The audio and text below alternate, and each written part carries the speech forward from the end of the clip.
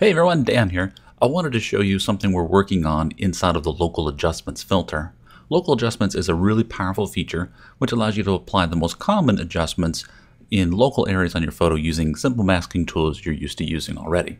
I've just opened a portrait here. I'm in Develop. I'm going to go to Local Adjustments, and down here at the bottom you notice a new option called Paint with Color. This lets me either paint with a solid color, or I can use it to replace the color of an object. I'm going to use it to paint with solid color, but at a low opacity. This is a great way to smooth out skin in a very natural looking way. So I'm just going to select the solid paint option.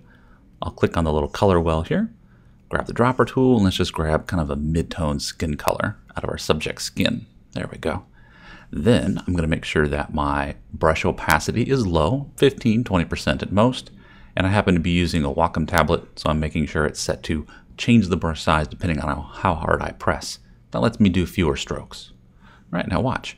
All I'm going to do is I'm just going to paint right over her skin. And you notice how it's kind of softening that texture in her skin without making it go away completely. I think a more natural retouch is what's really popular these days, rather than having that complete porcelain looking skin. So this gives me a way to do it in a pretty subtle, natural way and just build it up.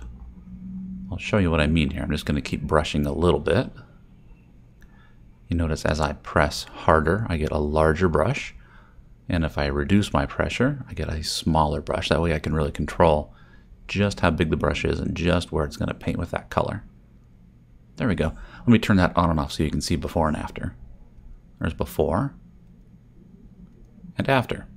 So a pretty subtle adjustment. If we actually look at the mask view, I'm just going to hit the O on my keyboard, you can see it's a pretty light mask. We're only painting at a 15 or 16% opacity.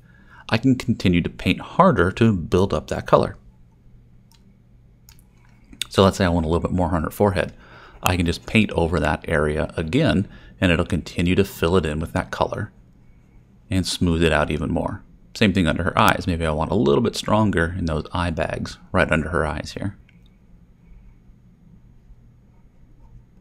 And maybe we want to hit the skin on her torso a little bit too. So I'm just going to scrub through here. That scrubby sound you hear is my pen on my tablet.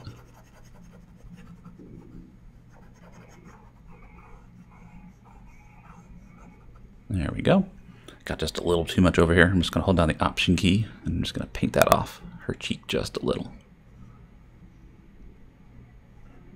There we go. Let's again take a look at the before and after. There's before and after. A nice, clean, subtle way to retouch that skin a bit.